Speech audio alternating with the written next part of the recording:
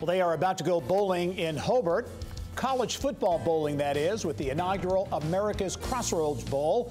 Bill Benner has more on this week's Inside Indiana Sports. Bill. Gary, thanks. On Saturday, December 7th, Truman University from the Indianapolis-based Great Lakes Valley Conference and Ohio Dominican, also Indy-based from the Great Midwest Conference, will square off at Hobart's Brickyard Stadium in a bowl game featuring NCAA Division II institutions. And join us today to discuss this new endeavor are Jim Naumovich, the commissioner of the GLVC, and Katie Holderby, executive vice president of the South Shore Convention and Visitors Authority and co-host of the game with the city of Hobart. And thanks for joining us. Jim, let's start with you. How did this idea, I know that you have teams that qualify for the NCAA Division II playoffs, but now you have an additional postseason opportunity through the bowl game. We do, Bill, and thanks very much for the opportunity to be with you.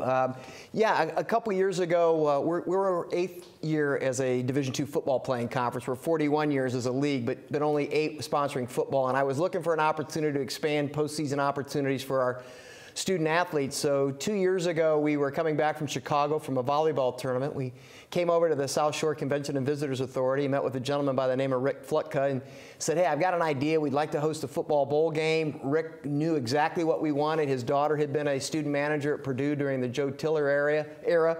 And from there, we've been working for 2 years towards this, and really looking forward to December 7th for the inaugural bowl game. And Katie, of course, with the Visitors Bureau, you're always looking to drive traffic, and this seems like to be a good fit for you. Yes, we are. We're always looking to drive traffic, especially in December when we need it the most. It's a great fit at Hobart High School, pretty close to the city of Chicago, not far from Indy, so in any direction, it's accessible to both teams. And I know you've cooked up a lot of other activities beyond the football game that'll really make this a great experience for the student athletes. Talk about a few of those. We did. Yeah. The team arrives on Thursday, December the 5th, so we'll host them for dinner that evening. The next day on Friday, we have them busy all day with some interaction with Hobart High School and their elementary schools. In addition to that, we have a tree lighting that evening on that Friday night, so the team will interact with the community, and then the next morning, it is game time. Jim, talk about, and I didn't realize that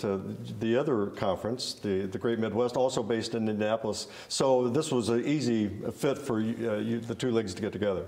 Made easier by the fact, Bill, that Tom Dager, who's the commissioner of the Great Midwest Athletic Conference, worked for me for 5 years as my associate commissioner. So, yeah, their offices are right downtown Indianapolis. We're in the Pan Am building. They're located above the old spaghetti factory. So it's been really wonderful to partner with Tom on this initiative, and it was very important for both of our conferences to be able to do something for our football programs to expand that postseason opportunity. And like I said, Katie and everybody up in Hobart and from the South Shore Convention and Visitors Authority have been so helpful and accommodating. We think we're going to put on a really great show for both teams and for the fans. Katie, there's another great new sports, the Mascot Hall of Fame is up there, and you're going to they're in Munster, right? They're in Whiting. Whiting, yep. I'm sorry. That's okay. But you're going to interact with the Mascot Hall of Fame and make them part of the game. Yes, they opened a year ago, and we're going to include them in the game. So Reggie, the mascot from the Mascot Hall of Fame, will be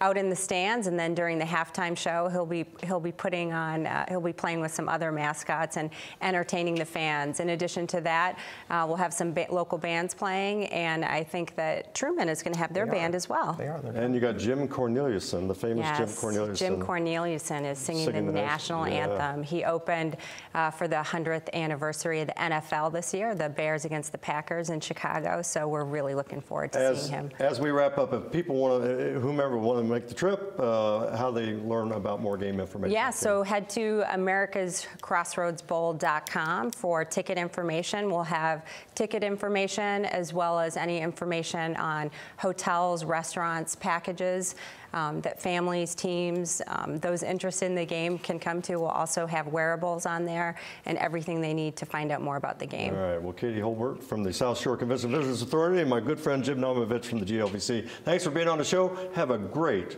inaugural bowl game. Thank you. Thank you. Gary, back to you.